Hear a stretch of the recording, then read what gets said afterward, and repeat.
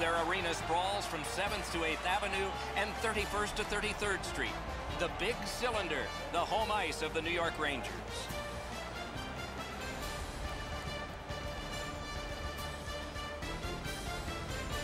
Hello, everyone. Along with Eddie Olczyk, Ray Ferraro is coming up in just a moment. I'm Mike Emrick. We get to see a team that's on a good roll right now. And inside that locker room, a good roll translates how? You continue to do the same things that you've done to give yourself an opportunity, Doc. You drive to the rink the same way.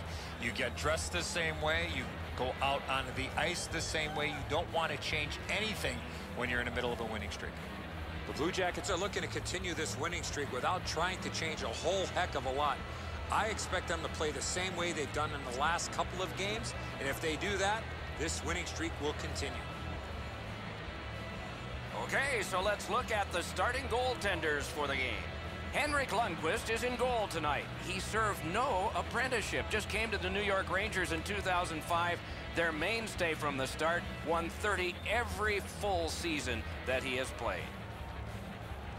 Russian-born Sergei Bobrovsky, only 22 when he got his first NHL start, a win in the first game ever played at the new arena in Pittsburgh, and he wore the colors of the Philadelphia Flyers. Another terrific night of hockey here. Stepan's a good face-off man, ready for the Rangers. Dubinsky's there for Columbus. And so we begin.